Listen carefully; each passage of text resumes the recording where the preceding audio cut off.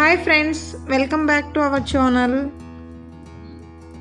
ఇప్పుడు నేను మీకు మైసూర్ బోండా ఎలా ప్రిపేర్ చేసుకోవాలో చేసి చూపిస్తాను. ఓకే, బట్ అందరికీ వచ్చు, నేను ఎలా చేస్తాను అనేది మీతో షేర్ చేసుకుంటున్నాను. ఇక్కడ వచ్చేసి నేను 1 కప్ మైదా తీసుకున్నానండి.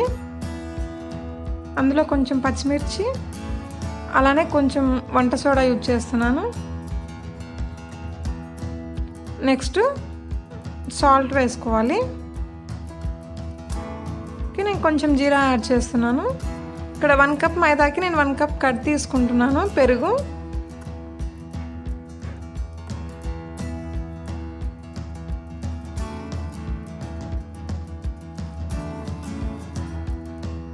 ఓకే. ఈ పెరుగుని మనం మైదాలో మిక్స్ చేసుకోవాలి.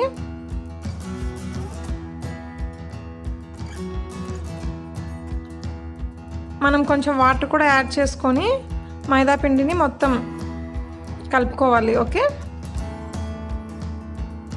ఇందులో కొంచెం వచ్చేసి నేను జింజర్ కూడా యాడ్ చేస్తున్నాను. ఓకే, జింజర్ మీరు చిన్న చిన్న పీసెస్ చేసుకోవచ్చు. నేను ఈ విధంగా వేసానండి. కొంచెం అల్లం వేసుకోవడం వల్ల ఏంటంటే మనకి కొంచెం ఫ్లేవర్ కూడా బాగుంటుంది తినేటప్పుడు.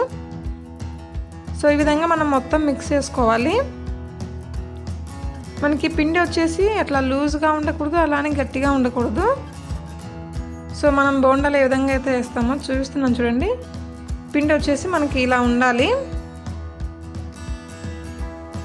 ఓకే, మనం పిండి మొత్తం నీట్గా కలిపేసుకొని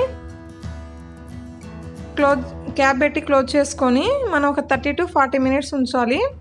సో ఇక్కడ వచ్చేసి నేను చట్నీ సూట్ చేయలేదని మీకు కొంచెం చూపిస్తున్నాను. పల్లీల చట్నీ. ఇందులో నేను కొంచెం టామరండ్, కొంచెం జీరా, కొంచెం ఆనియన్, గ్రీన్ చిల్లీ వేసాను. ఓకే, మనకి రుచికి సరిపడుతుంది సాల్ట్ వేసుకోవాలి. సాల్ట్ వేసుకొని మనం గ్రైండ్ చేసుకోవడమే. ఓకే, ఇక్కడ వచ్చేసి మనము చూడండి, నేను చట్నీ గ్రైండ్ చేశాను. చట్నీలో మనం తిరువాత వేస్తాం కదా, సో అది వేసేసాను. మనకి చట్నీ వచ్చేసి కంప్లీట్ అయిపోయింది. నెక్స్ట్ అక్కడ వచ్చేసి ఆయిల్ కూడా వేడి అవుతుంది.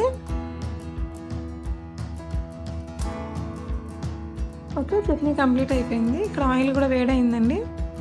సో నేను బోండా వచ్చేసి మామూలుగా మనం ఇలా వేస్తాం కదా, ఇలా వేస్తే అంత సర్కిల్గా రాదండి. నేను ట్రై చేశాను. సో నేను ఎలా వేస్తానేది మీతో ఇప్పుడు షేర్ చేసుకుంటాను. చూడండి, ఇప్పుడు వచ్చేసి పిండిని మనం మొత్తం హ్యాండ్లో పెట్టేసుకొని, తమ్ము ఉంది కదా అటు సైడ్ మనం ఇలా టర్న్ చేసుకొని ఇలా వేస్తే మనకి రౌండ్గా వచ్చేస్తాయి. ఒకవేళ మీకు ఈ టిప్ తెలియకపోతే యూజ్ చేయండి, మీరు కూడా ట్రై చేయండి. ఈ విధంగా మనం పిండిని వచ్చేసి మొత్తం హ్యాండ్లో పెట్టేసుకొని ఇలా మన తమ్మున్న సైడ్ ఇలా ప్రెస్ చేస్తే మనకి బోండాలు వచ్చేసి రౌండ్ షేప్లో వచ్చేస్తాయండి. ఓకే, నెక్స్ట్ టైం మీరు ఇలా చేస్తే ట్రై చేయండి. సో ఈ బోండాలు వచ్చేసి మనము రెడ్ కలర్ వచ్చేంత వరకు వేయించుకోవాలి.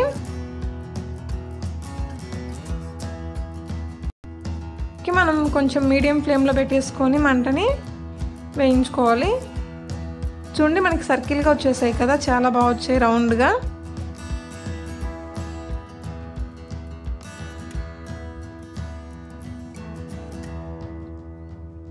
మనం బోండాలని మొత్తం ఈ విధంగా మనం రెడ్ కలర్ వచ్చేంత వరకు వేయించుకొని తర్వాత తీసేసుకోవడమే.